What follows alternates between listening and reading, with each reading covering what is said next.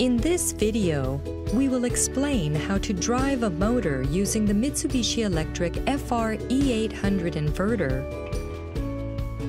When external switches are used to give both start and frequency commands to drive the motor in the external operation mode.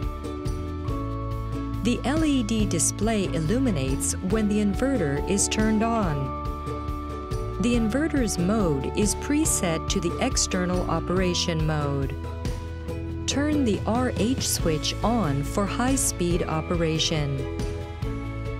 The initial value for the high-speed RH terminal is 60 Hz, 30 Hz for the middle-speed RM terminal, and 10 Hz for the low-speed RL terminal. The STF switch starts forward rotation, and the STR switch starts reverse rotation.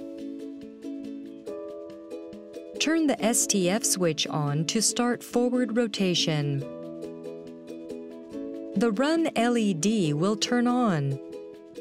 The frequency will increase to 60 Hz. To stop the motor, turn the STF switch off. The frequency will decrease to 0, and the motor will stop. The run LED will turn off. Then, flip the RH switch off. This completes instructions for driving a motor in the external operation mode using the switches. Set motor acceleration and deceleration time with parameters 7 and 8. First, adjust the operation mode. Press the PU-EXT key to select PU operation mode.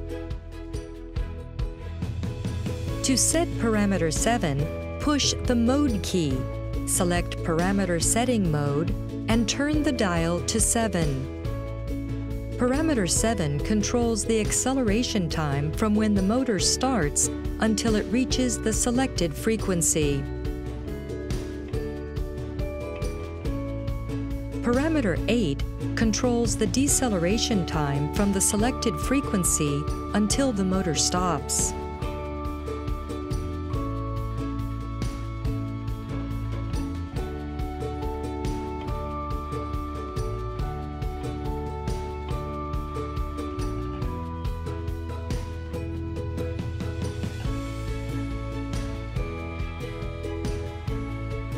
This setting adjusts the acceleration and deceleration times by lengthening the time for gradual acceleration or deceleration and/or shortening the time for rapid acceleration or deceleration.